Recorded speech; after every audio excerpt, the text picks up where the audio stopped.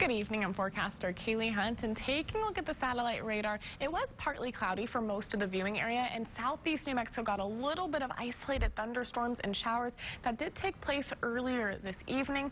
But here's a look at the temperatures right now. It was a very hot day. Temperatures have climbed out of the 90s. We're sitting at mid to upper 80s for Midland and Odessa, 92 for Wink, 93 in Pecos, but south of I-10 a little bit cooler in the mid to lower 80s. And just seeing where we are now compared to where we were this time yesterday, well, to the eastern part of our viewing area, a little bit warmer, just by about 3 degrees, but off to the west, they're getting a little bit of that rain activity, which is why their temperatures are just slightly cooler right now.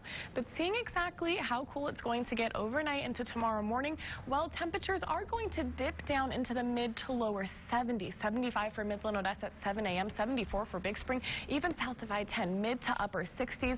These temperatures are just slightly above average, could be a little bit cooler, but then by lunchtime, we are going to climb right back up into the mid to upper 80s. So it is going to be another warm day come tomorrow. But tracking to see when we're going to get any rain in the forecast, well, right now, south of I-10 is seeing a little bit of isolated thunderstorms and showers. That's going to make its way out of the viewing area, exiting along the southern border overnight into tomorrow morning.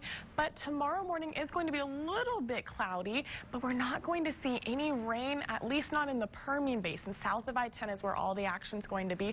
South of Fort Stockton, definitely going to see a little bit of isolated thunderstorms and showers tomorrow around 5 p.m. But then that's going to clear right on out.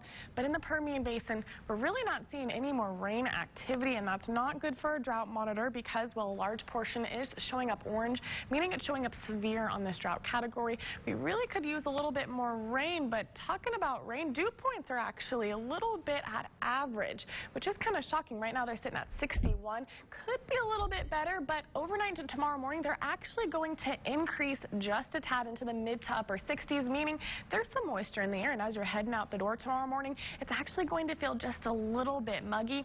Now, dew points will decrease, but in the Permian Basin, they're still going to remain in the 60s. So as you're running errands tomorrow around 1 p.m., it's still going to be just a little bit muggy outside. And along with the dew points a little bit higher than what we have been seeing, it's also going to be another warm day. Andrews is forecasted to be 98, Seminole 96, Midland and Odessa 98 degrees, Monahans 99, but Barstow definitely going to be hot. Drink some water. 102 in Barstow, 100 in Grand Falls. Now Pecos will be in the mid to upper 90s except for Pecos, 101 in Pecos and 100 degrees in Red Bluff, but for the rest of them in the mid to upper 90s. Now the mountains always run just slightly cooler, 84 in Fort Davis and 90 degrees in Alpine. But what does the 7-day forecast look like? Stay tuned after the break to find out.